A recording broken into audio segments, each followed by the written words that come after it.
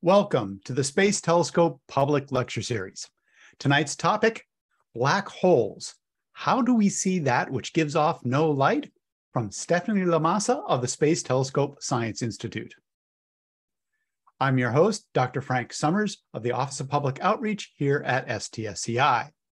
I will remind you that our public lecture series will be online only throughout the rest of 2022 and into 2023.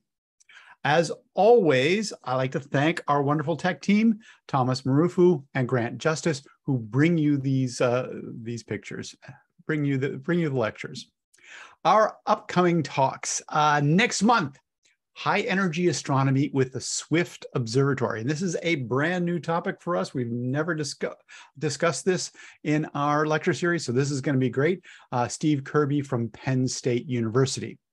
And for January and February, I'm a little behind in actually nailing down a speaker for those. So we will have fascinating topics, insightful speakers, or insightful topics with fascinating speakers for both January and February.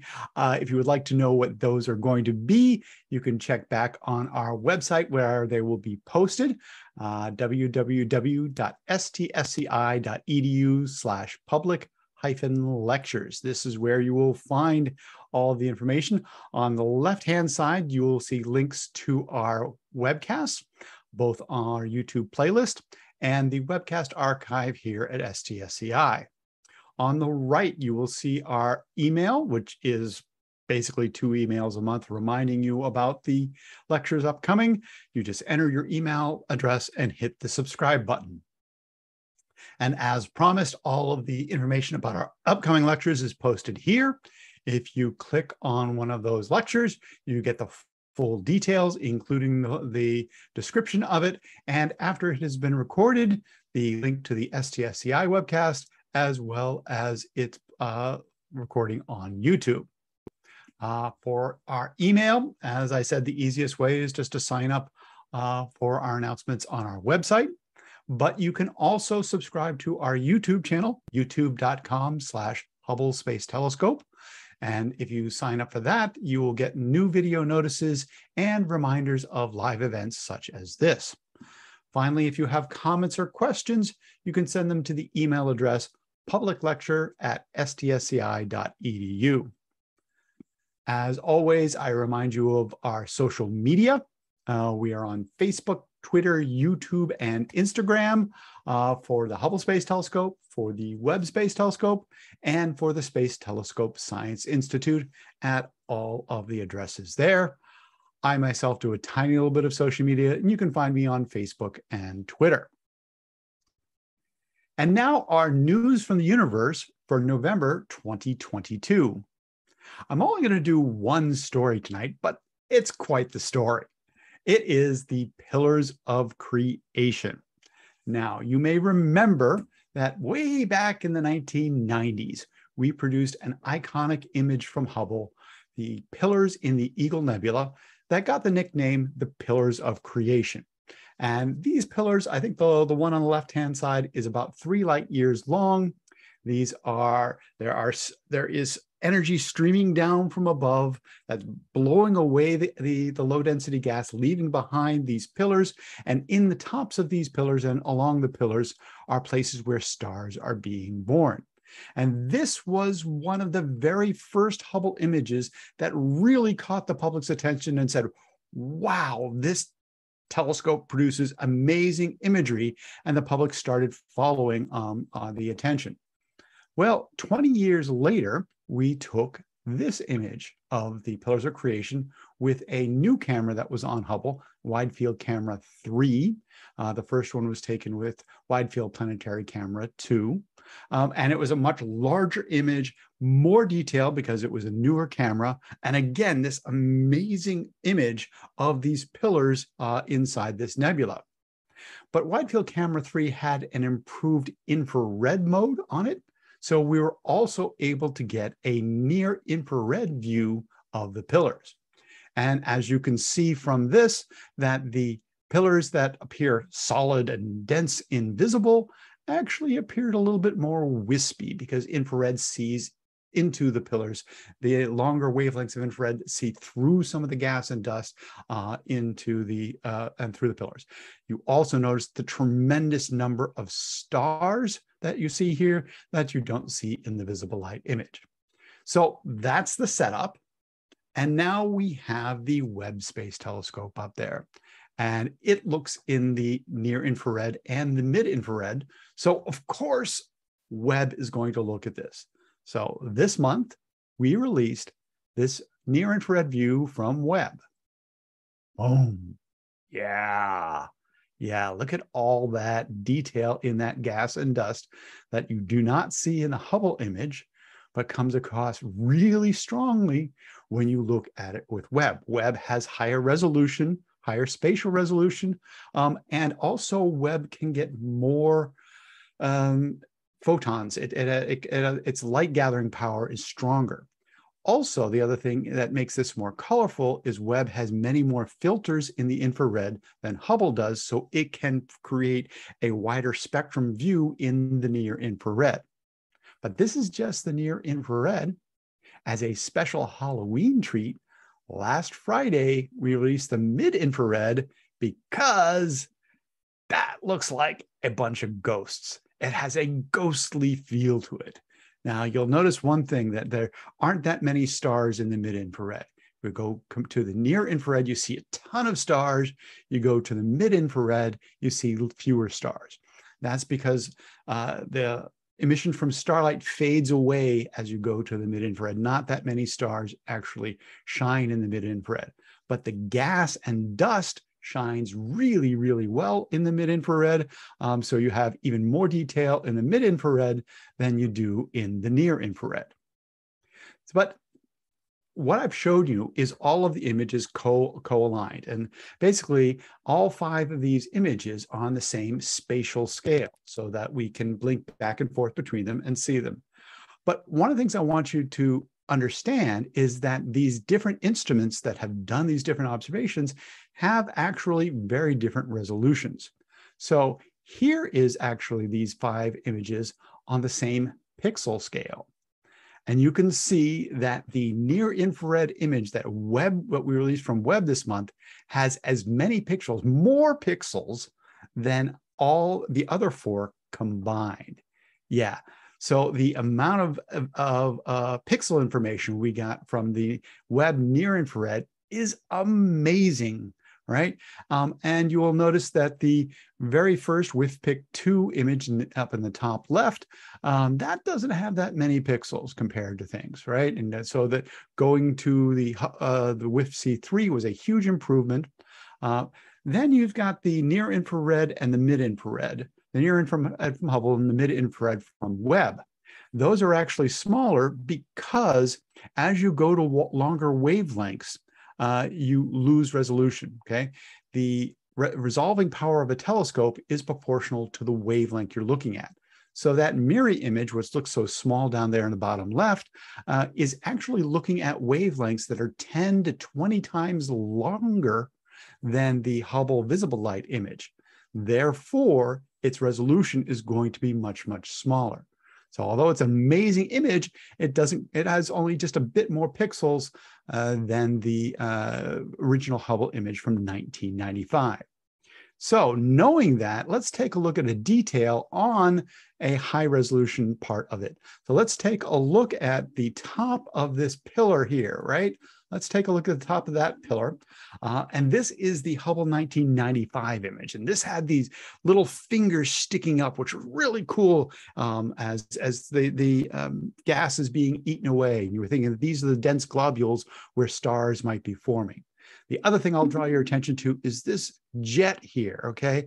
There's a star that is formed here, and there's a jet going off this way and this way, all right? And so when we got to the Hubble 2015, 20 years later, you can see the resolution improvement from Hubble's. All right, going from WIFPIC-2 to WIFC-3, kind of cool, the improvement. But you also notice, if you look at this jet here, that the jet actually extended over the course of 20 years. That's kind of cool, right? Then we go from Hubble visible to the Hubble infrared. This is, again, near infrared.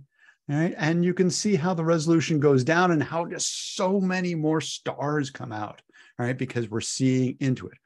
You can see things like over here where it looks relatively solid in Hubble over here and over here, but actually the infrared view shows that there's not much there. You see the really dense pieces with the infrared.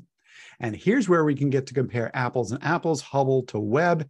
Here is Hubble's near infrared, and here is Webb's near infrared. I hope it comes across on the video that there is a significant difference. You look at the resolution difference that you get going to the Webb Space Telescope. You also see a lot more texturing along the gas in here with Webb, again, because it has many more filters to pull out that detail. And finally, we go to the Webb mid-infrared, say goodbye to most of those stars. And you can see that it's significantly lower resolution in the mid-infrared, but you get all sorts of interesting detail, again, in the gas. One thing I want to point out to you is if I go back to the Hubble visible image, look at the surface of this brown gas here, right? As we go to the near infrared, it shrinks a little bit, all right? And in the near infrared, it's a lower level there. And when you go to the mid infrared, it gets even lower still, right? So what we are seeing is the wavelengths looking deeper inside the nebula, so that it grows as you go to the visible and it shrinks away as you go to the mid-infrared.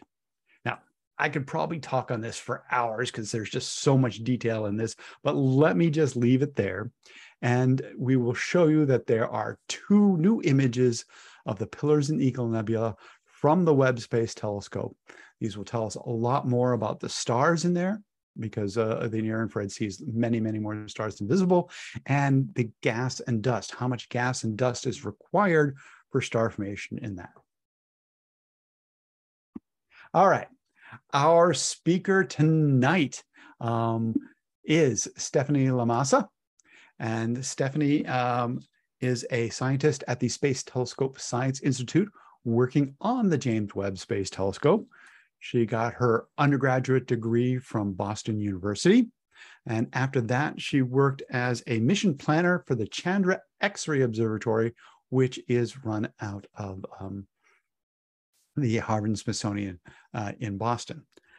She then went on to get her PhD here in Baltimore at Johns Hopkins University. And after the Johns Hopkins, she did a postdoctoral studies up at Yale University, and then a fellowship at Goddard Space Flight Center. So she's been going up and down the East Coast throughout her career. She's been here at Space Telescope. We've been lucky enough to have her for 5 years. And when I asked her, what does she do that's a little offbeat? Well, she says she does some panelists at sci-fi conventions. She has been several times to both Dragon Con and to Awesome Con. So we're expecting an awesome talk here today, Stephanie. Sorry, I had to do it. Ladies and gentlemen, Dr. Stephanie Massa. All right. Thanks a lot for that introduction, Frank. And thanks to everyone for tuning in to hear about black holes. Okay, so black holes are probably the most enigmatic objects in the universe. And they are objects that I think rightfully captivate the imagination. And though they serve as an inspiration for a myriad of science fiction media, they very much have their basis in science fact. Black holes are a natural consequence of the description of gravity through the theory of general relativity, which says that mass itself curves space. So motions of objects, whether they be planets, moons, comets, even light itself, can be understood through its interaction with curved space-time. And the more massive an object is, the more that space-time itself bends. So taken to its extreme, you can have an object so massive in such a small region of space that the density becomes infinite, and that causes a singularity. And this has interesting consequences for the escape speed, which is the velocity that an object needs to have in order to escape the gravitational pull of a body. And that escape velocity depends on that body's mass and that body's radius. So let's take the Earth as an example. The escape speed of the Earth is 11.2 kilometers per second. So if our little rocket ship here wants to lift off into space, it has to be able to travel faster than that speed. And if it's able to do so, it travels merrily into interplanetary space. If we replace the Earth with a singularity, then the escape speed becomes the speed of light. And nothing can travel faster than light. And so this is what we mean when we say that there's a black hole. Now, if our little spaceship here happens to cross the event horizon of the black hole, that defines the region where the escape speed is equal to the speed of light. And no matter how much our little rocket ship fires its thrusters, it cannot go fast enough to escape the gravitational pull, and our poor spaceship is doomed. So how do we get black holes? They are an end product of stellar evolution. Stars that are at least several times more massive than our sun go through life and end their lives in an energetic supernova explosion that sends a shockwave careening into interstellar space, heating the gas up to high temperatures. What's left is the core of that star. And if that remnant is dense enough, it can then collapse on itself to become a black hole. So if we have a black hole and not even light can escape it, then how do we actually see these objects? And to answer that question, we first have to define what it is that we mean by light. For those of us with sight, all the rich colors that we can see is just an overall small part of the electromagnetic spectrum. There's light at higher energies and light at lower energies. And most of this light we can't see with our eyes, but we could build telescopes to detect that light. And that becomes really important because objects throughout the universe give off light across the electromagnetic spectrum. So if we really want to understand the universe and our place in it, we have to build telescopes that's sensitive to all these wavelengths of light. This also becomes really important for understanding black holes because though we can't see them directly, we can see the effects that they have on their environment and their surroundings.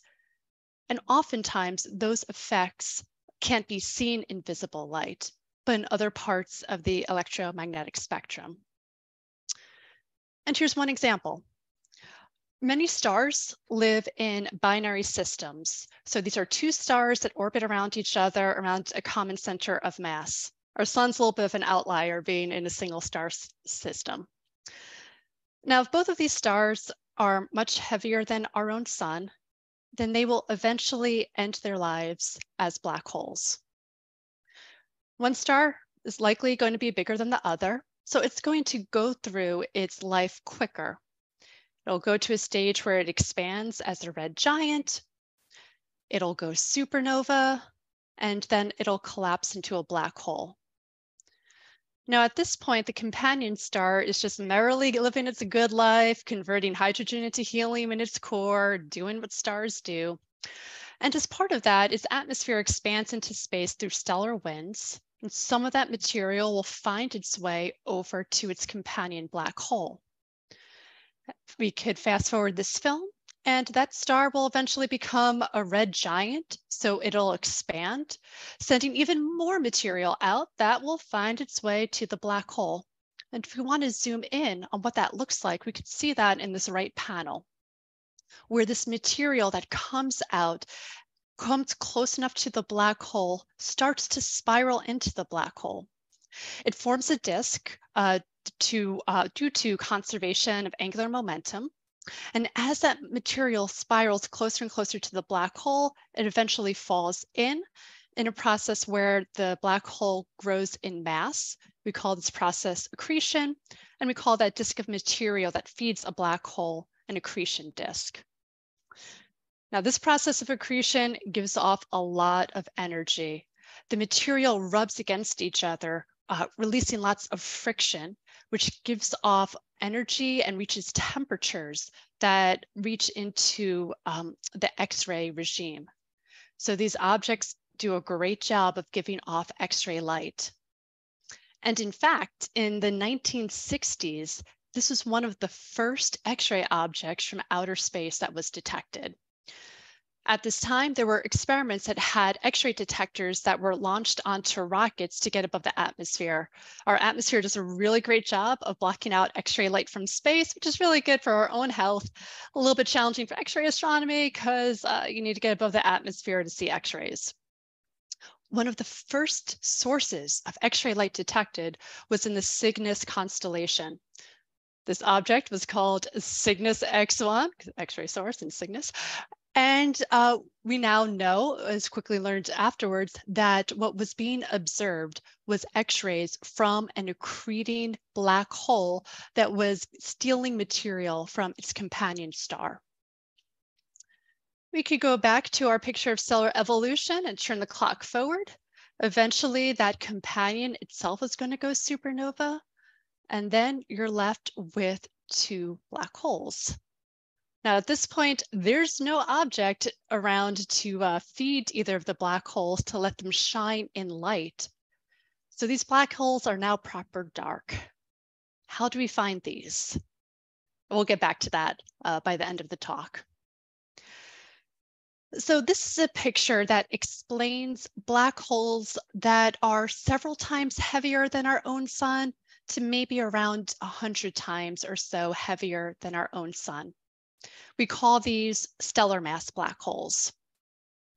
And where we have found stellar mass black holes are in these binary star systems that are giving off X-ray light. We see this in the center of our own Milky Way galaxy. Here's a beautiful image of the Milky Way center in X-rays. And we also see this in other galaxies that are relatively nearby, where we're measuring here the distance to galaxies in units of the amount of time it takes for light to travel from that galaxy to us. So these are X-ray images of two beautiful nearby galaxies.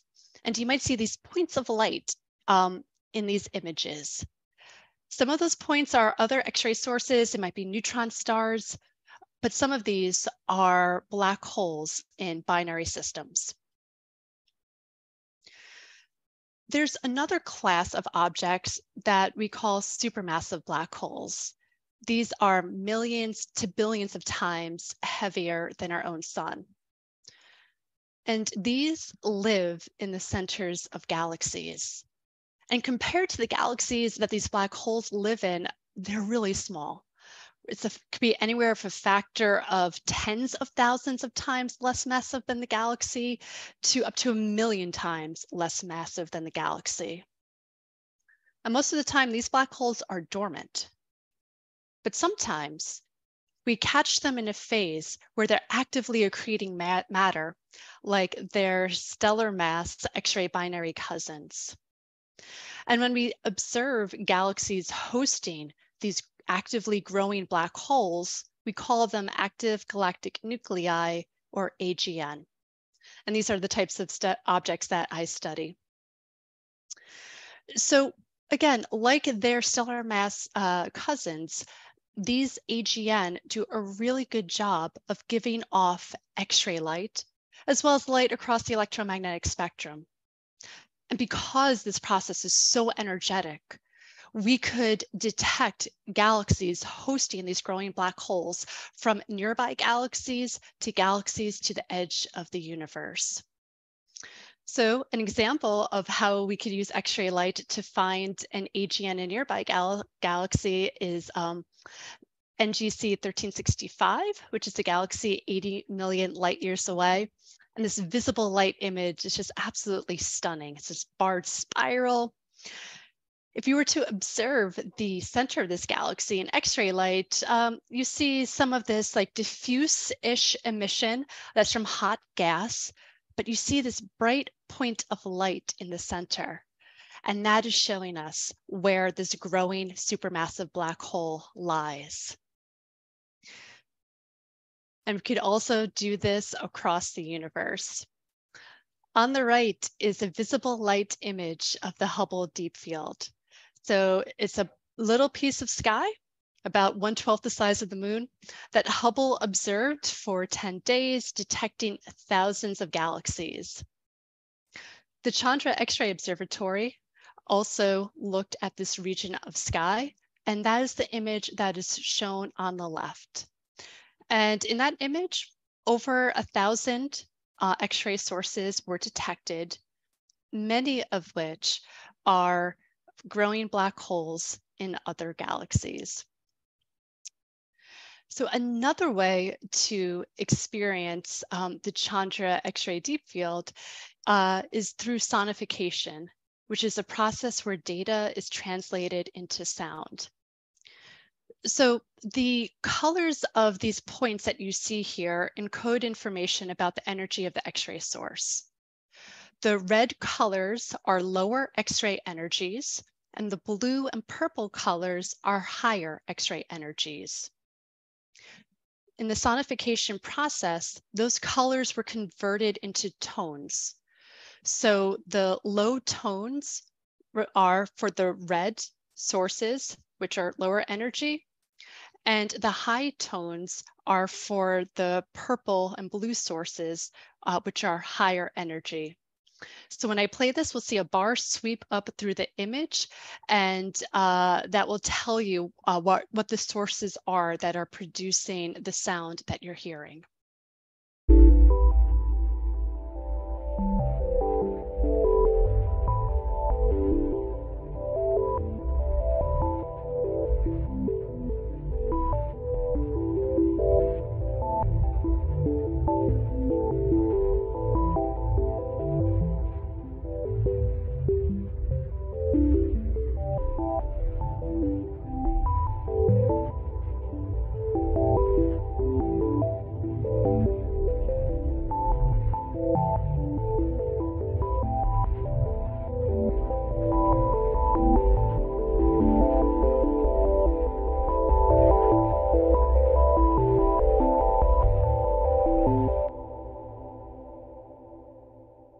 So this provides another way of interpreting the data, a way that could be accessible for those who are blind or who have other types of problems with vision.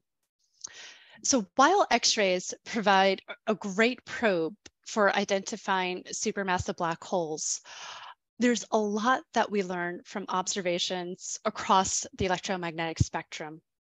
And they complement each other to highlight different physical processes. And this is well illustrated in a nearby galaxy, Centaurus A, which probably no surprise because I'm talking about it, Centaurus A hosts a growing supermassive black hole. So again, striking image of the galaxy with a very dramatic dust lane that cuts through the center of the galaxy. If we observe this galaxy in infrared light, the dust lights up. And we can start seeing behind that veil of dust, in particular, the point of light in the galactic nucleus, showing us where the black hole lies. And in fact, as you probably got from Frank's presentation at the beginning for the news updates, this is one of the reasons why infrared is such a powerful probe to learn about the universe, because it gives us that ability to peer through a dusty veil. Once we get to X-ray light, things start looking a little bit different. Here's the X-ray image, and we see this long, thin filament cutting through the galaxy. And then once we go to radio light, we see a thin filament that ends in these fluffy lobes. What the X-rays and radio are showing us are jets that are being launched from the AGN. These are accelerating particles to close to the speed of light through a mechanism that's either using magnetic fields to tap the rotational energy from the black hole. It might be coming from the inner edge of the accretion disk. We're still trying to understand how these jets form, but we know they're there. We know we see them, and we know that they are a part of some AGN that we observe, and that they could be extremely powerful. And when we put this all together, one of the striking things that jumps out is just how massive these jets are compared to the galaxy in which it lives. They're bigger than the galaxy. And it's remarkable to think about, right? When we compare the black hole to the galaxy itself, the black hole is just so much smaller, and it's over so much less mass, such a tiny area. But it could have this outsized impact where it's launching these energetic outflows that outstrips the galaxy. This is also an example of how, when we could combine data from different wavelengths, we have a more complete picture of the physical processes at play in this galaxy and what the black hole itself is doing. So everything we've kind of talked about so far has focused on how we could use images to identify black holes and learn a little bit about the physical processes. There's another technique that we use that's quite powerful called spectroscopy, where spectroscopy disperses the light into very fine wavelengths in a process that's very similar to how a prism disperses white light into its constituent colors. So this is a beautiful image of the Southern Crab Nebula. So not a galaxy, not an AGN, but an excellent visual illustration of how spectroscopy works. Elements shine at very specific colors or wavelengths of light, and that's determined by the laws of quantum mechanics. So in the top panel of images, what you're seeing are images of this nebula taken with filters that are centered at these specific wavelengths where these elements shine. These are ionized species of oxygen, hydrogen, nitrogen, and sulfur. The bottom panel is the spectrum, showing discrete sharp lines at these very specific wavelengths, again, corresponding to the light coming from these elements. And this is why we could use spectra as fingerprints of elements to determine the chemical composition of the object that we're studying. Spectra also tells us what the energy source is that's lighting up the gas that we're observing. And it does a whole bunch of other great things too. So here is a spectrum of a class of AGN. Very similar conceptually to what we saw on the previous slide. The X or horizontal axis is showing us the wavelengths of light. The Y or vertical axis is showing us the amount of energy being given off at each wavelength. And we see these sharp lines in the spectrum. These lines correspond to ionized species of hydrogen, carbon, magnesium, oxygen. And what this spectrum is telling us is that the energy source lighting up the gas is an accreting supermassive black hole.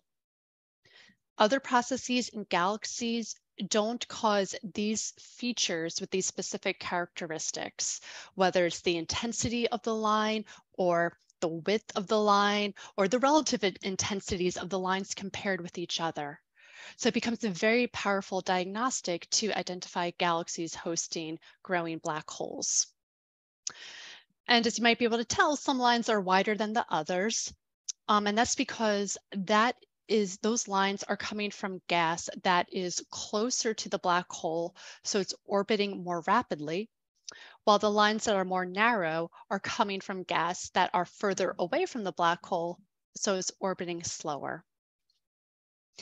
So again, using spectra are almost a gold standard for identifying which galaxies host growing supermassive black holes. And this is One technique that I use in my research, just this past month, I've been on several observing runs with 2 telescopes where I have been taking spectra of objects that I believe are AGN, and the spectra are what tell me whether or not that's true. So that's one way to study these objects, is to identify promising sources and then follow them up with telescopes. Another technique that we could use is to use telescopes that act completely as survey telescopes, meaning that what they do is scan the sky, they take images, they take spectra of what they observe, and they store all that data in archives that become available for astronomers to use for analysis. And an example of this is the Sloan Digital Sky Survey, which has been taking data, and it's been through 5 iterations since 2000, but it's been operational in some format for over 2 decades now. And just from the Sloan Digital Sky Survey itself, we've discovered over 750,000 black holes in other galaxies, some from galaxies nearby and some from galaxies really far away. And Sloan Digital Sky Survey holds a special place in my heart because part of my PhD thesis was based on a sample of galaxies selected from Sloan, and I still use data from Sloan in my research up to today. So these surveys are a great way to build up a statistical picture of black holes from early cosmic times to the present day. We could also use in-depth spectroscopic observations of individual objects to learn about the physical processes in these systems. And this is something else that we've been doing for decades, using telescopes from ground and from space. And our newest telescope to join the family is no different. JWST, the latest flagship observatory in space, launched in December. It studies the infrared universe. And this telescope is indeed a game changer. It's undertaking both surveys, like we saw the Hubble Deep Field. JWST is also doing deep surveys, and it's also doing in-depth studies of individual objects. And from the in-depth spectroscopic studies, we can learn about the chemical composition of galaxies and identify which of these are hosting supermassive black holes. And as a demonstration of this is Stephan's quintet, which is one of the first science observations released from JWST in July. Now, this is a stunning image, and there's just so much that could be said about this image. We're seeing these 5 galaxies, 4 of them are gravitationally bound, lots of cool stuff going on in this image. But I want to focus on this top guy here, NGC 7319. Probably no surprise. The reason why is because it hosts a growing black hole in its center.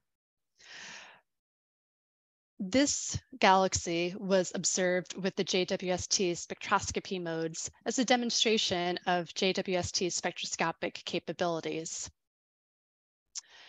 In the mid-infrared, we obtained spectra from above the nucleus of the galaxy, which is gas that is hot and ionized from the accretion disk, this outflowing wind, where we're seeing ionized species of iron, argon, neon, sulfur, oxygen. The bottom spectrum is from the nucleus itself, where we're probing colder, denser dust that enshrouds the nucleus, seeing molecular hydrogen and seeing silicates. In the near-infrared wavelengths, we see atomic hydrogen, which is tracing structures of this outflowing gas. Iron, which traces the location of the hot gas. And again, the colder, dense dust traced by molecular hydrogen, which itself may form a reservoir of material to feed the black hole. From spectroscopy, we could also learn about the gas motion and speed. Anything here that's showing a blue color represents gas that's moving towards us, while anything showing a yellow color represents gas that's moving away from us. So from spectroscopic observations like these, we learn about how black holes are fueled and how they give off energy to affect their surroundings, and maybe even inject energy that guides the evolution of the galaxies that they live in. And we do this by mapping out the chemical composition and the motion of material both near and far from the black hole. Another great thing that we could get from spectra is to measure distances to these galaxies, where we could use the fact that the universe is expanding and the Doppler shift to our advantage. So an example of the Doppler shift is if you hear an ambulance with its siren go by. As that ambulance moves further and further away from you, the pitch of the siren sounds lower and lower and lower. And that's because the sound wave coming from that siren is moving away from you. It's traveling a greater distance. So the wavelength of sound is getting stretched to longer and longer wavelengths. We know the universe is expanding, and as it expands, it takes galaxies along for the ride. So the light that comes out of these galaxies travels through space, which is expanding, which causes the wavelength of that light to shift to longer wavelengths. So galaxies that are closer by will have a smaller shift in wavelengths. Galaxies that are further away will have a larger shift in wavelengths. And taken to its extreme, you could have galaxies at the farthest end of the universe that are made up of stars that are young, giving off lots of energy at ultraviolet wavelengths, that travel through the whole extent of the universe to get to our telescopes here on Earth. And because it's traveled so far, the wavelength of the light has been shifted all the way to the infrared. So when we observe spectra from other galaxies, we will see that these emission features will be at redder wavelengths than they would be if we were observing them in the lab. So by comparing the wavelengths at which these lines appear in these galaxies with where they should be, gives us a measure of how much the universe has expanded, which gives us a distance measurement to that galaxy. So here's an example. Again, going to an early release image from JWST, another stunning image. JWST is just awesome in what it's giving us. So in the left, we are seeing an image of a galaxy cluster, thousands of galaxies, JWST's first deep field. Again, so many amazing things we could talk about in this image. This part of the sky was also observed with a couple of the spectroscopic modes on JWST, which being shown here are some of the galaxies that were observed with the NIRSpec instrument, which got spectra for tens of the galaxies in this field. So the middle panel shows close-up images of 4 of these galaxies. The right-hand panel shows the spectra for those galaxies. So what I want to draw your attention to is this set of features here, these lines. What you're seeing is ionized oxygen, O3, it's been ionized twice. By the way, my favorite emission line. And you're seeing ionized hydrogen.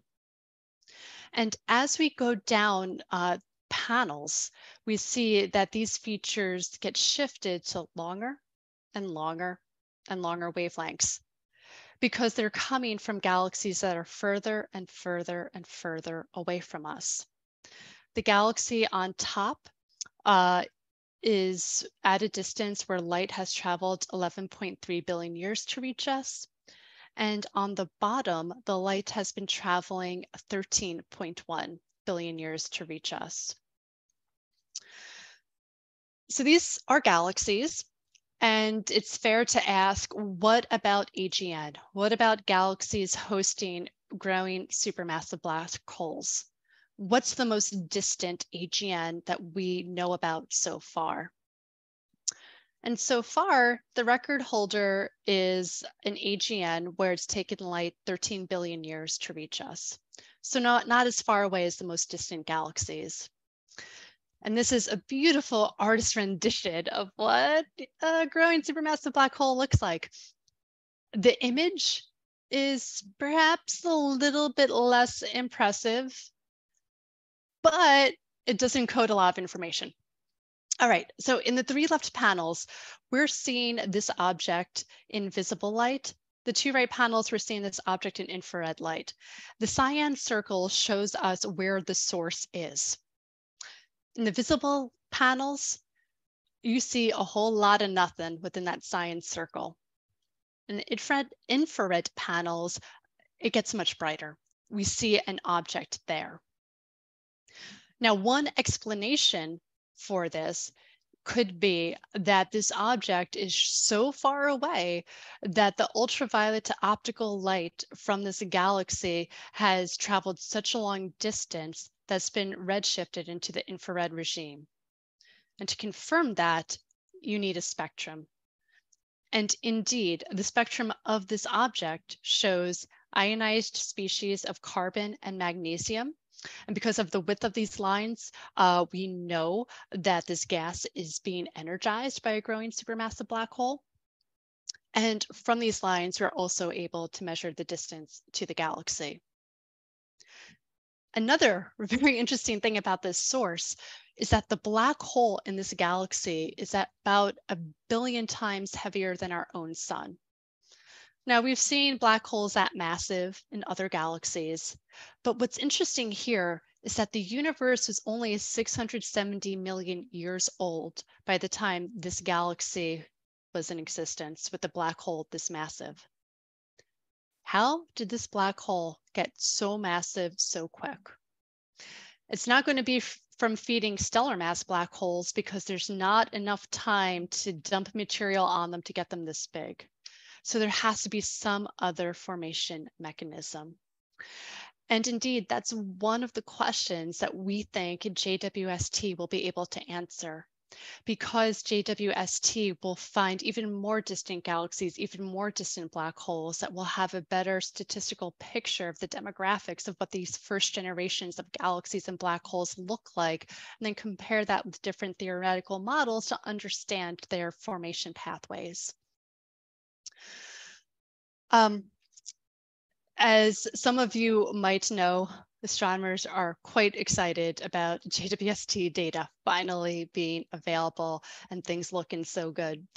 And certainly after the first couple of months when science data were released to the community, there has been a lot of speculation that some really distant galaxies have already been detected really early on in the life of the mission.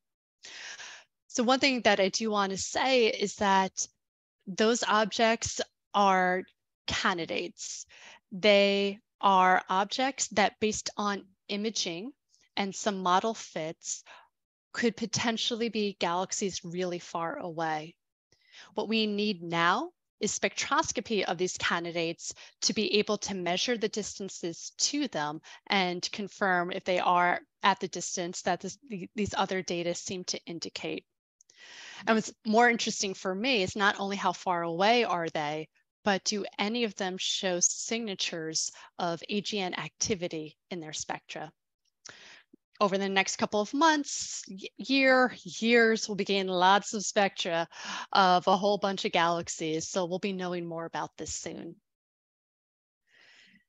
All right, so we've talked about supermassive black holes in nearby galaxies and in galaxies far, far away. Is there anything closer to home? The answer is yes. In our own Milky Way galaxy in the center, 27,000 light years from where we are, there lurks a supermassive black hole called Sagittarius A star. Unlike these AGN that we've been talking about, this black hole is largely dormant.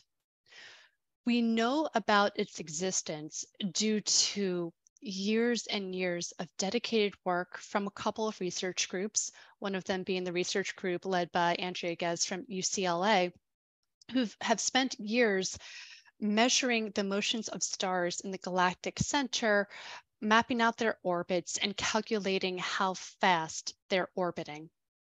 Now, you can't see anything that they're orbiting around, but we have their speeds. And just by using Kepler's laws, you could calculate the mass of the object that these stars are orbiting around. When you do that, you get a mass that's 4.3 million times heavier than our sun. So here we have evidence of a supermassive black hole. So while this black hole is not an AGN, some of the stars that do orbit around the center give off stellar winds. Some of those winds do find their way onto the black hole. So we see some small activity there, very wimpy compared to these growing black holes in other galaxies. It's like a factor of a billion difference, but some activity there. And in fact, we've gotten a closer look at Sagittarius A star from the Event Horizon Telescope. The Event Horizon Telescope has given us our closest views humanly possible to a black hole. And they're able to resolve really small scales. And the reason that they're able to have this high resolution is because of a technique they use called interferometry to build up a large virtual telescope. Now, in astronomy, if you want to see really small scales and have great resolution, you want to have as big of a telescope as possible. With interferometry, you achieve this by having an array of telescopes. And that's illustrated a bit on this view graph. It's a little bit busy, but we'll go through it step by step. So the top panel shows how when you have two radio telescopes and you increase the distance between them, you've increased the baseline of this virtual telescope. So you get to a larger baseline, the image becomes sharper. The next panel down is showing that what's observed by radio telescopes is an interference pattern that could be analyzed using a mathematical technique called a Fourier transform. And the bottom panel is showing that as you add more and more telescopes to the array, get more data points, and as the Earth rotates, it fills in the space between the data points, and then you're able to reconstruct a really sharp image of the object that you're observing in outer space. The Event Horizon Telescope uses an array of telescopes around the globe to create a large virtual telescope. So in essence, they've turned planet Earth itself into a telescope. It's pretty awesome. Earlier this year, the collaboration released this image of Sagittarius A star, the supermassive black hole in the center of our galaxy. So we see this donut with a dark center.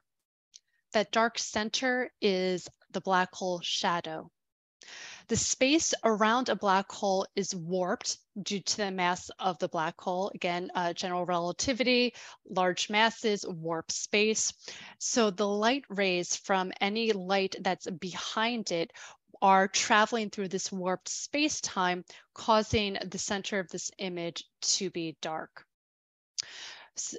This black hole shadow is about 2.5 times the size of the actual event horizon, but it's as close to a black hole that the laws of physics allow us to resolve. You might remember several years earlier, the Event Horizon Telescope released an image where they observed a galaxy M87 that has its own supermassive black hole that's launching this jet that's thousands of light years long. And if you want to play the game of name that black hole, I mean, I kind of give the answer away. I labeled the black holes, but it's really interesting to do this side-by-side comparison because there's so many similarities that we see in these two images, right? We see this circular ring that's due to that bending of space-time near the black hole. We see that the rings are largely symmetric. We see brighter parts in both rings. Those brighter parts show us where matter is moving towards us. The darker parts are showing where matter is moving away from us. And both of these images represent the small scales that we can possibly see around a black hole. And it's kind of mind-blowing when you think about it, when you think about the different distances involved. Sagittarius A star in our galaxy, 27,000 light years away. In M87, we are resolving these scales at a distance of 55 million light years away.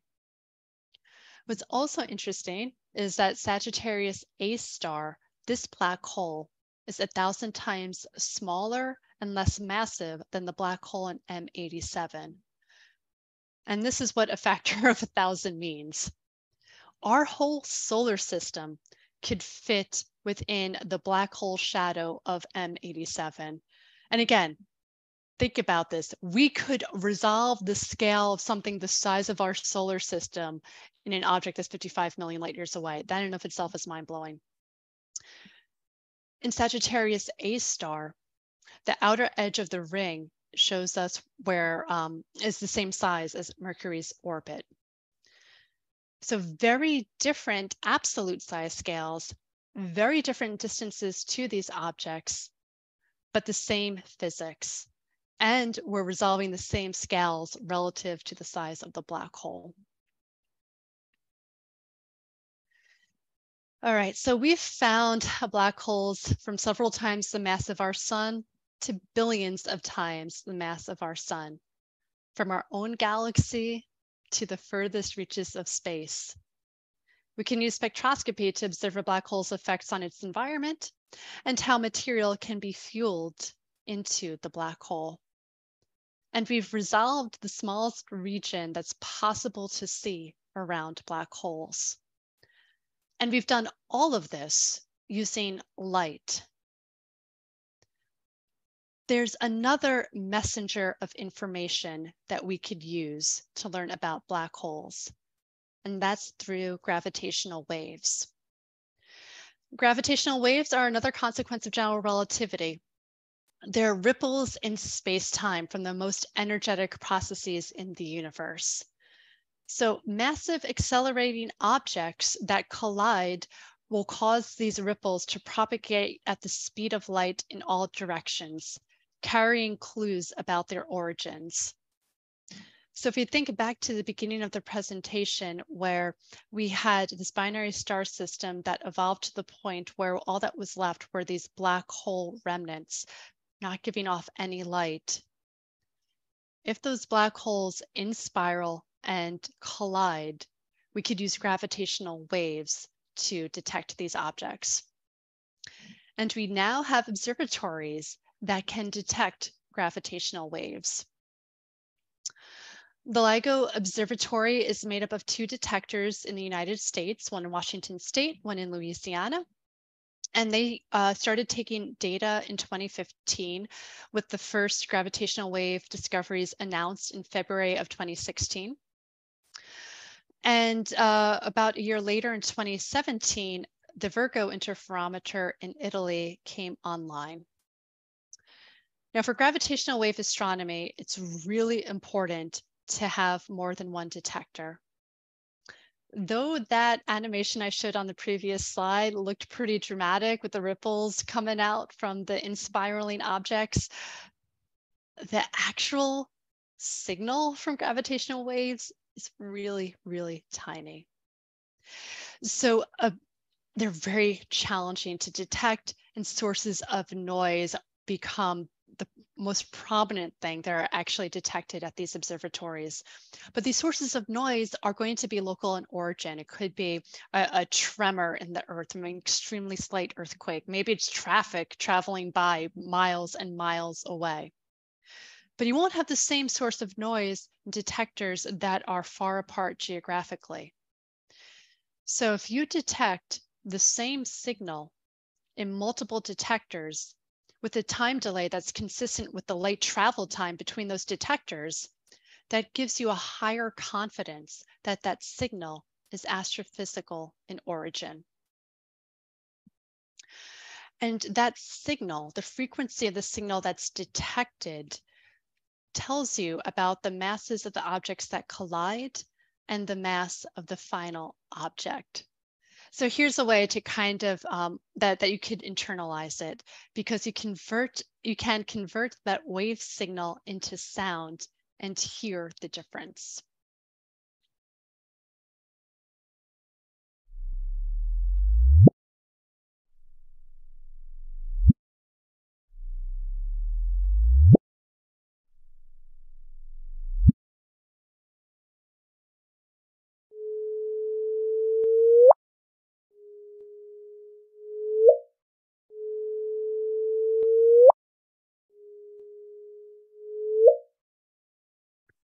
All right, so the gravitational wave signal from December 2015 has a higher pitch than that from September. And that's because the signal from December was caused by black holes that have a lower mass than the one from September. So that frequency of the signal encodes information about the masses of the objects that collide and that final mass. As of now, we have about 50 gravitational wave signals that have been detected since observations started in 2015. And this graph shows the masses of compact objects that have been observed to date. So as you go higher up in the graph, the mass increases, and these are in units relative to the mass of our sun. So the yellow and orange points are neutron stars, so just ignore those. We don't care about those. I mean, maybe you care about those. I think they're kind of cool, but really I care more about black holes, especially for this talk. The yellow, the pink circles, these are black holes that are in binary systems that are giving off X-rays, and that's how we've detected them. So these are the black holes that we know from X-ray light. The blue circles are the black holes that have been detected through gravitational waves. And you might see that there are 3 that are connected by arrows. So what that is showing you are the masses of the 2 individual objects, black holes, before they merged, and then the final mass after they collided. So one of the really interesting things about these detections and about this graph is that the blue points, by and large, are above the pink points. From gravitational waves, we are detecting black holes that are more massive than those that we detect in X-ray binaries. This is a whole part of the population that we were ignorant about prior to 2015. And in fact, some of these detections are challenging some of our theories about stellar evolution.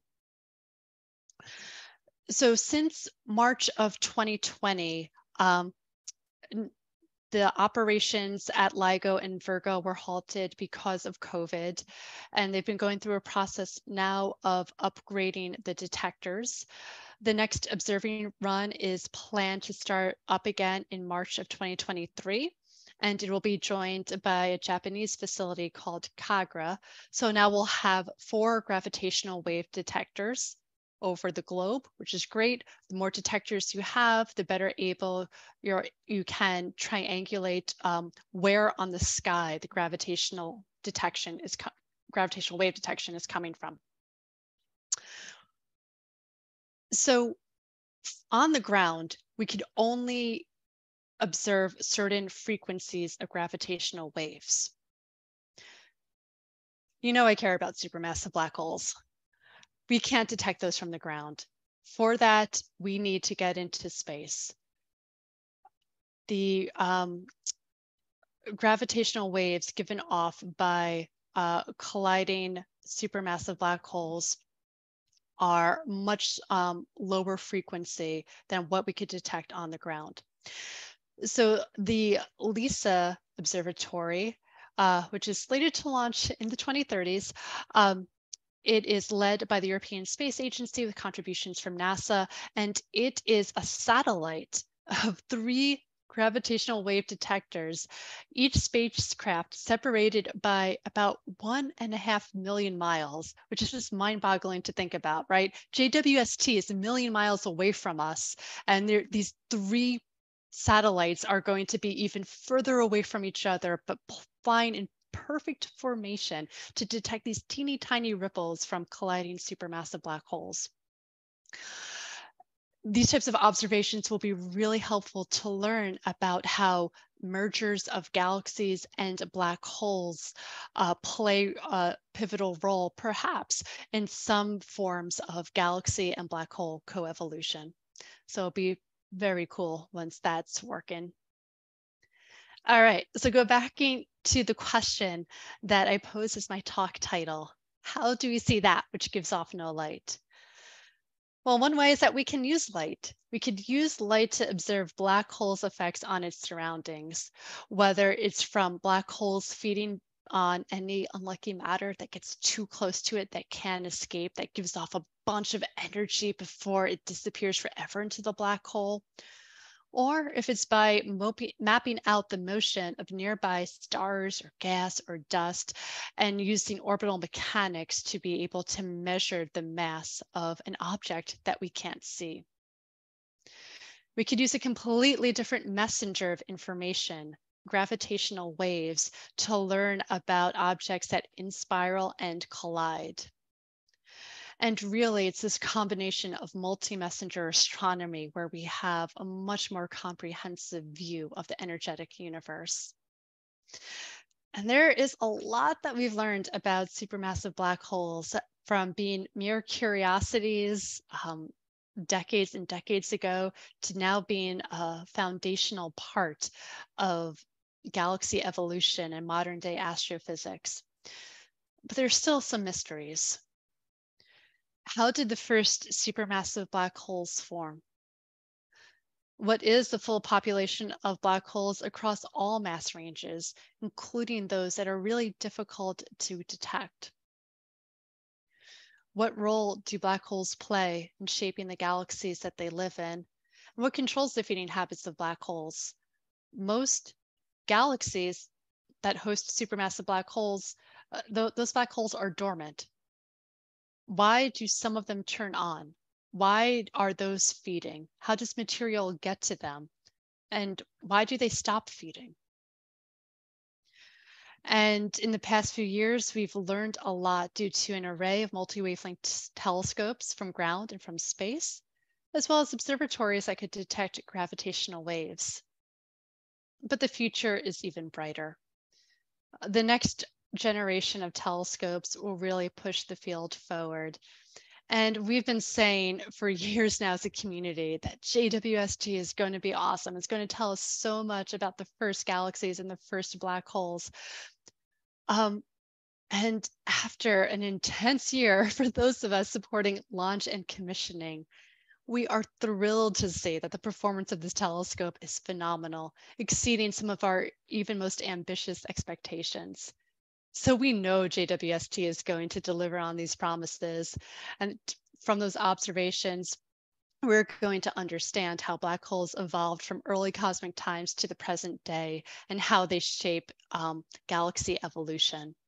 It's going to be an exciting few years. So stay tuned for exciting updates. Thank you. Oh, and thank you, Stephanie. It has been a joy over my career, over the years I've been doing astronomy, to watch black hole talks go from these theoretical ideas to a little bit of observations and X-ray binaries and stuff until we finally have some real serious observations to discuss. That's got to be gratifying for a researcher in the field as well. Yeah, I mean, it's just so funny because like we can't think about modern day astrophysics without black holes, right? And to think about just how far it came from the 1960s when the first quasar was discovered, and it was like, what is this quasi-stellar source that's giving off radios? And what's this all about? And then finding out, it's like, oh, well, that comes from beyond the galaxy, and we think it might be a black hole. It's like, Yeah, the Amazing. pathway in science is long and it takes lots of twists and turns. But when you've got something and you get the EHT images, you go, yeah, we've really gotten quite an amazing progress over these decades. Absolutely. All right, so I get to ask the first question. All right. And you showed AGNs and you talked about AGNs, and then you showed these jets. Yeah, and Yeah. one of our astute viewers wanted to know, how do the jets from such a small object, you emphasized how small these black holes are, get so collimated that they stay like stretching across an entire galaxy? How do you collimate jets so carefully? How do you collimate jets so carefully? So we think magnetic fields play a role. So what we're seeing is particle acceleration. And so these particles will accelerate by rotating around magnetic field lines. And this is one of the ways that we could distinguish between jets and outflows. It's just by how collimated or how thin it is. And we really think that it's the magnetic fields that is somewhat shaping the jet shape to be narrow. Right. And also, I mean, so the magnetic fields are wound up by that accretion disk, right? Right, right. Okay. All right. So basically, I'm not a specialist in this, but I like to think of it as the accretion disk is just winding this up, getting it so tight. It's almost like, twisting a little candy. You get those really tight things, but since it's doing this at relativistic speeds, it can get it into a really long jet out of that. Yeah, that's cool. And as always in astronomy, we don't know, it's got to be magnetic fields, right? Absolutely. But here is one place where that's not a cop out. Okay. And to have that be the answer to my first question, it feels like no, I don't think this is really a cop out, guys. I think No, this is no, no. real. It's actually real. All right. We've had a bunch of questions and a bunch of compliments on your talk in the chat. Well, Grant, you want to turn on your video and let us know which questions you've picked out from the chat. Welcome, Yeah, Grant. absolutely. Hello, everyone. So yes, the chat has been great tonight. Thank you, everyone, for tuning in and asking questions. We'll start off here. Literally at the beginning. What sort of effect do you think black holes had on Big Bang / formation of the universe? Like, where do they fit into the giant Primordial. Yeah. primordial. Oh, okay. So yeah, primordial black holes are a whole other topic. And I know some people have been working on this. I've not, so it's not one of my fields of research, so I don't really keep up with that. Yeah, so the objects that I study by and large are these things that are the end products of something that formed after the Big Bang, right? So for the Right. supermassive black holes, they probably formed from larger seeds than the stellar mass black holes. So you had to have already gone through the Big Bang and had a dust cloud or something else, or intermediate mass black holes that merged and combined to form bigger black holes. When we're thinking about the very first generation, the primordial ones around the Big Bang, that is a whole nother ball game. Yeah. Okay. That's, you're not expected to be an expert on absolutely everything in the universe. Although those of us in the outreach office have to pretend to be experts in almost everything. Let's see. There was a question. There was a question sort of related to something like this. I know it might be off topic, but the gamma ray burst that just happened last month. Somebody was asking about that. 221009A. They're said to be the biggest of all time. Yeah. Any new information on that, or do you want to explain it to our audience a little bit? Yeah. So, I mean, there's not much more than I know about that, other than Swift detected this super energetic gamma ray burst, I think at a time when there was like a conference on gamma ray bursts happening. Like exactly. the timing was just kind of like it happened really on ridiculous. Saturday and the conference opened on Sunday. Yeah. Like, oh man, to be a fly on the wall at that conference, it must have been amazing. So I don't know what the latest on that is. I know that super energetic, very exciting. I know I've asked some people like, well, what is going on with that? I think they're still trying to figure it out. And it was a long gamma ray burst. They said they were detecting it for like 10 hours, right? Wow. Yeah. 10 hours for a gamma ray burst is one of the longest I've heard of. I'm not an expert in that field as well. So, Yeah, okay. these things usually last for like seconds or minutes at Yes. the longest. Hours, it's crazy. Yeah, and the other thing that I read about it, that it was about 2 billion light years away, which, you know, sometimes for gamma ray bursts, that sounds really, really far away, but for some gamma ray bursts, that's actually relatively close, right? Yeah. So getting this strong. All right, so that's another question we can strike off the list, because I didn't think there was anything new. But the observations sure will be ongoing. All right, Grant, what you got? All right. At what location in the AGN do relativistic outflows originating from the active galaxy get accelerated and highly collimated? Wow, we've got some good questioners. Yeah, those are really good questions. Well stated. Yes, this might be a ringer. Okay, so when we think about an AGN, we think about it kind of like in different pieces, right? So you have a black hole, you have the accretion disk feeding the black hole, and then right above and below the accretion disk is this region where, if we think back to that spectrum where we saw these lines in the spectrum that were wide, those lines are broad, so we call it the broad line region. So this is a gas that's close to the black hole that is orbiting rapidly, and that's causing the lines to get broader. And it's from this region that we do see winds coming off the accretion disk that propagate into the host galaxy. So these winds don't necessarily get very collimated. If we think about collimation, we're thinking more about jets that are getting collimated by the magnetic fields. But we do kind of see that these are in a preferred direction because the accretion disk is a disk. The winds are going to come off above and below the disk and not from the sides. Another thing that we also think about around AGN is that around the accretion disk is a torus of dust and gas, which obscures your view to that central region.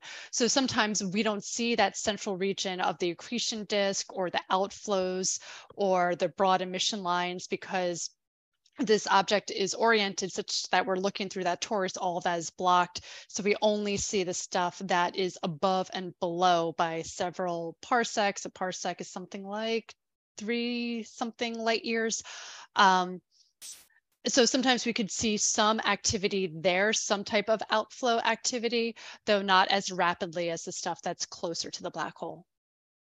Okay, yeah, that's a really good an important point, that there are many different scales when you talk about these AGN structures, and the different emissions come from different scales. And you also mentioned that it's blocked, and so there's the difference between the blazars and the QSOs and the liners and all those different emission regions for AGN. So the angle at which you're viewing it, which is something you wouldn't necessarily think of, plays such a big role in your field. Yeah, absolutely. That would be a whole nother talk. Yes, that would be. I think I sat through that talk about 15 years ago.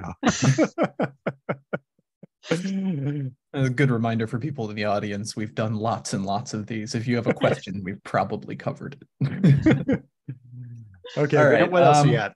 So I actually like this one quite a bit. So black holes can collide and they lose mass in the collision. Does that mean something actually escapes them? Do they trade material? Yeah. So if you do the math, right, and you think about these gravitational wave events that we've observed, and you add up the mass of the 2 progenitors, the 2 black holes that were there, and then the mass of the final object, there's a difference. Some of that goes into energy. E equals mc squared. So some of that mass gets converted into energy, which is given off by gravitational waves. Right. And that actually brings up another question somebody asked. I mean, there's a tremendous amount of energy from this black hole collision being given off. But by the time it gets to our solar system, it's really diluted. So somebody was talking about a Star Trek episode where I guess some sort of wave passed over the Enterprise or whatever, and everything got distorted and everything. Can you clarify that that's not really what happens with the gravitational waves that we've observed? I mean, this would make detection so much easier, right? It would be fantastic. You wouldn't have to do these things that are 10 to the minus ridiculous, like Yes. strains that they're, trying to find instead. Yeah, it's not actually what happens. Yeah. It would make some people's job easier, but not Do what we you get. happen to know the actual scale? Is it a femtometer or something like that? Something like that. I don't remember off the top of my head. It's really tiny. It's 10 to the minus ridiculous. I love that Yeah. phrase. So the amount of spatial distortion is immeasurable. It's, more on the atomic scale, right? Yeah. Okay. Yeah. Just gonna get that question answered.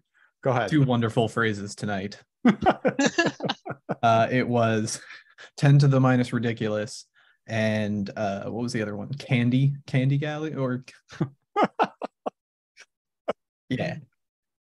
I love it. All right. Less of a question and more of a point for further discussion. Let me pull down a little bit here to grab it. So if the jets are collimated by a magnetic field, would that make them ionic, which would change the spectroscopy? So, yeah, okay. So, I mean, it's what we're seeing when we observe jets is synchrotron radiation. So, kind of the spectra that I was showing of AGN, that's not going to be from a jet. That's going to be from gas, like in the galaxy itself. The spectra for jets are they just look different. It's from a different physical process. So again, it's particle acceleration. So you have to start thinking about particle physics a little bit and thinking about the different origins for particles. Right. And I'm used to thinking of observing jets in radio waves. Yeah. Right? Yeah. So that you're not really looking at spectra in the radio waves, right? Right. Right. Like you'll get like a spectral energy distribution, right? So you can also see jets in X-rays, but like kind of a similar, like you'll have like these seed photons probably from the cosmic microwave background that inverse Compton scatter off of plasma, causing these jets. But so what you would get are you would get the amount of energy at some discrete wavelength. So it won't be like the same information that you get from a spectrum, but you get like a very, very, very low resolution spectrum, spectral energy distribution that you can fit with different models. Right. But I think the original commenter is correct, in saying that, all right, if they're being accelerated by magnetic fields, they have to be charged. Right. Oh, So, yeah. So just clarify on that point. Okay. Cool. I had a question I wanted to comment on because you've been using Sloan Digital Sky Survey, and a lot of researchers these days are using the Hubble archive, and they will be using the Webb archive. Can you just make a comment on how the development of these very large archives that researchers can mine has helped astronomy, or hindered astronomy if you think so, but I kind of think it helps it. Almost too much data to get through. But no, it is just it's so amazing because I mean, there's several things that you could think about. If you think about a survey telescope, something like the Sloan Digital Sky Survey, there will be several science questions that are posed that you'll say data from this survey will help answer. And that's why we need to observe these types of objects and take these data to answer these types of questions. But the applications for what could actually be solved with that data set go well beyond that original pitch for why you need that telescope or a certain observing plan. So you're really only limited by the creativity of people, of astronomers, to ask big questions. And that could be anything from statistical studies where you need big data and you're looking for trends. It could be, hey, I discovered something kind of interesting. Is there any other data out there of this object that I didn't even know about? Go through archives and find that. And so even for things like the Hubble archive or the JWST archive, those are observations by and large where astronomers have said, I want to look at this object or this patch of sky for this reason. It's not like these big holistic, let's just study a whole big part of the sky and just grab as much data as we can. These are kind of to answer very specific questions, but then the value of those data sets to the community who might come back a year later, 2 years later, 20 years later, to then look at that data to answer other questions. I mean, like it helps in ways that the original observing team probably never even thought about. And I think forward to the Rubin, and we're going to get a 10-year monstrous data dump that we'll be going through for, probably the rest of this century. Seriously. And I also think back to the discovery of Uranus and Neptune, et cetera, going back into the old Flamsteed plates to try and see, somebody actually did see this, 70 years before anybody ever thought to go look for it. So yeah.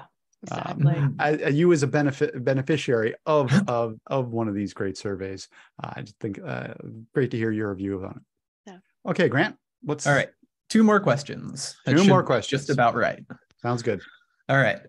With all the different techniques of detecting black holes that are available now and what is known about their biases, can we estimate the distribution of black hole masses or spins in the universe?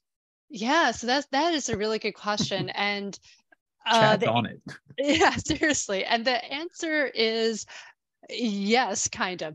There are definitely papers published every couple of years where people will use survey data to say, again, look at a patch of sky, assume it's representative of a certain population, and then map out saying, we've detected these many black holes at all these different distances. You could then use that to say, here's how we think this population has evolved over time. So getting to that of like, what's the distribution of black hole masses?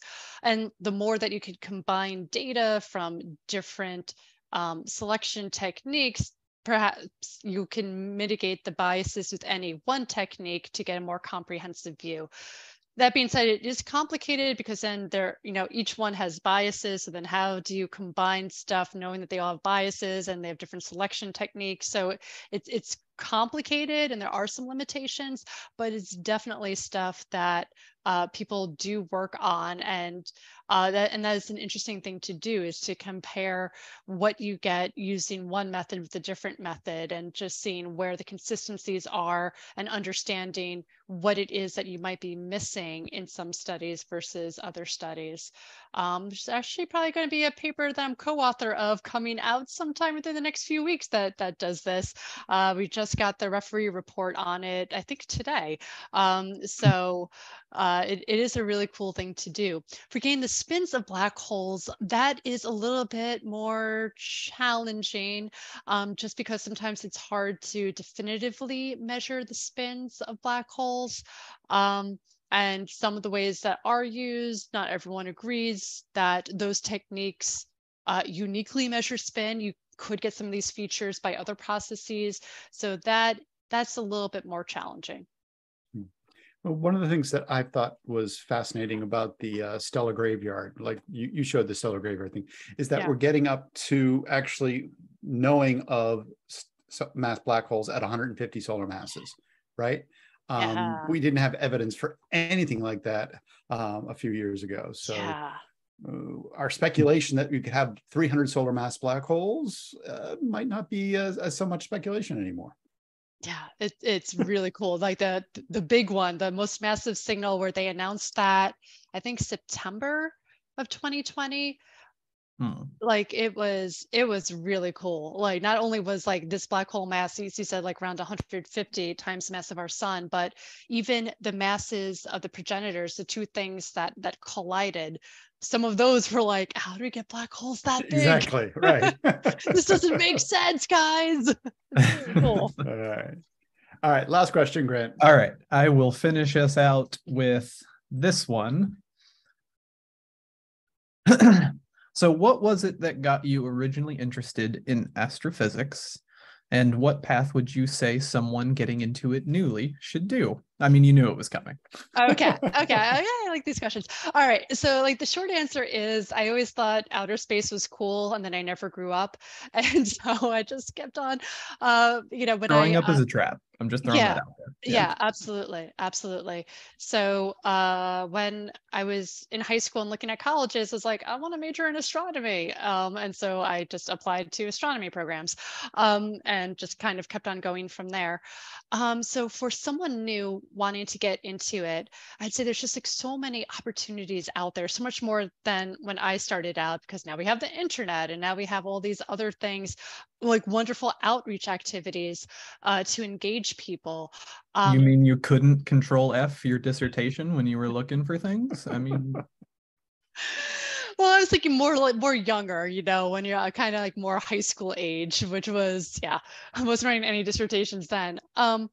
So one thing that I would recommend is look for intern opportunities, and apply for those. There are also websites that have online tutorials about, they'll give you a data set to play with and a tutorial of how to work through that data set. So those could be a lot of fun to look at. I think STSCI might have some of these through their archives. I know Sloan Digital Sky Survey has some of those. Get some experience with coding, because we do a lot of coding to analyze data. And yeah, just keep on listening to cool and fun talks, and look for opportunities for internships and other things. Yeah, and you can't emphasize enough the ability to do your mathematics, to do your coding, and I like to say just to solve problems, okay? Yeah. Because astronomy is about encountering things that are just out there, right? And so you've got to be able to think laterally. You've got to be able to think outside the box for a lot of astronomy. So yeah, a big thing is grit, right? Like it gets hard.